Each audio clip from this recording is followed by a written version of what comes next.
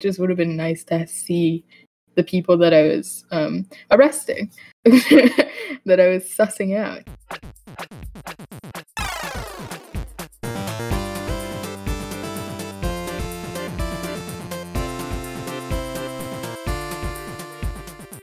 Hi, welcome to the podcast. I'm Joycelyn, your player one.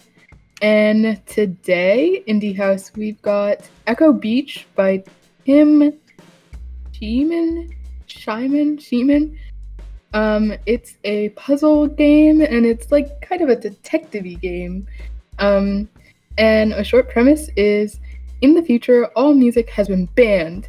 As a clerk at the ministry, your job is to hunt down the remaining musicians in their place of last refuge, the Music Net. And there's no content warnings for the game that I could find. I don't think there's any content warnings. I didn't see anything while I played. It's free, available on itch.io for browser and Windows. It took me 3 hours and 30 minutes to play, exactly. And it wasn't super hard, but it got more difficult as it went on, like most puzzle games do. But at the very end, I had to go in the Discord and for the game and try and figure out some of the puzzles at the very end. They were a little bit difficult for me. But overall, the gameplay is super easy. It's just clicking on different things. And there is a mechanic where you have to type in you either type in like dates, names, or places. But it's pretty easy gameplay wise. It's more so the puzzles that are difficult. But I really like the graphics, even though it's not like super specific graphics. Like everything is kind of default graphic wise. It's like there's ID cards for every single person, and there's like a board that you can click on that has all the names that you're trying to find and things like that, and things get crossed off as you check them off your list of people you have to arrest. I also, on the ID cards, it would have been a cool touch if they had their face, their actual face on there. I know that's probably a little bit difficult to do, considering you don't actually know what these people look like. It could have been nice though if they did have a character design of some sort, even if it wasn't a part of the puzzle or anything. It just would have been nice to see the people that I was arresting, that I was sussing out as a musical detective. I loved all of the songs in this game. All of the songs are so good, and I know they're somewhere online. I think they're on BandLab or something. I don't remember where, but I know that you can listen to the songs separately of the game.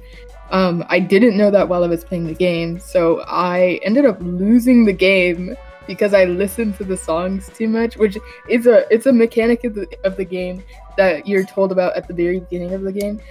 If you get too invested, then they'll believe you're compromised and you'll also get arrested. And that's what happened to me. I lost the game because of that. Even though I caught everybody, I lost the game because I got too invested. But yeah, that was fine. I was fine with losing the game. By the time I got to closer to the end, I realized that I had already lost the game, and I was like, it's whatever, I'll just listen to the songs anyway, because I liked the songs. The writing and the story was really good. I loved the story, and I think it's really interesting that you can lose. I thought that was an interesting touch, because most puzzle games, you just get stuck on the puzzles and there's no actual way to lose them. But I like that there's a good ending and a bad ending, and you can get the bad ending. I like that. I also I think I just kind of went over my head, but I didn't realize that I was undercover as one of the artists. I just didn't realize that was why I kept seeing myself talking to a different person. I didn't realize that was what was going on until the very end when I lost the game and it was revealed. And I don't think that's supposed to be spoilery thing that I'm saying right now. I'm pretty sure you're supposed to know that you are one of the people, but whatever. That's fine. I think it just went over my head. But if you play the game and you also don't realize, then maybe it is like it's supposed to be a reveal at the end. I don't know. But it's very detailed, the entire story, and like all of the puzzles contribute to like other puzzles. So you have to solve every single puzzle the correct way or else you'll get stuck, which I like. That was good. My favorite part of the game was that all of the puzzles were fun. Like, they were all great puzzles, and I love a good puzzle. I really need to go back and start playing Baba Is You again. Baba Is You is so fun because the puzzles are so frustrating, but they're just good. They're so satisfying once you figure them out, and I love that. And personally, my least favorite was that you can lose by listening to the songs in the game.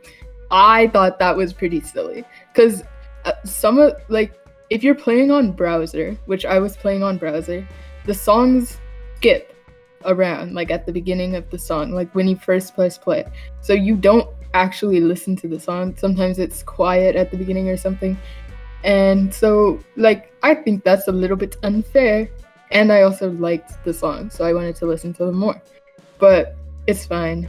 I also didn't realize that it was counting the amount of times I'd listened to the songs until like way after the number turned red.